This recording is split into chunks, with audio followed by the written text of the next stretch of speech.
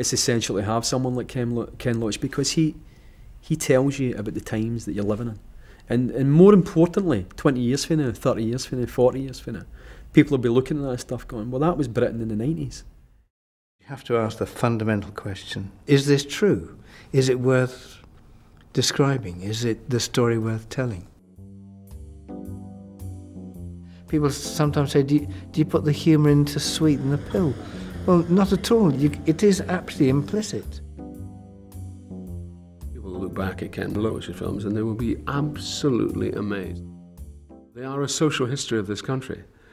And they're an accurate social history of this country. They reflect things as they truly are. I'm in the area doing drains, and I wonder if you'd like yours cleaned out. There's nothing wrong with my mains.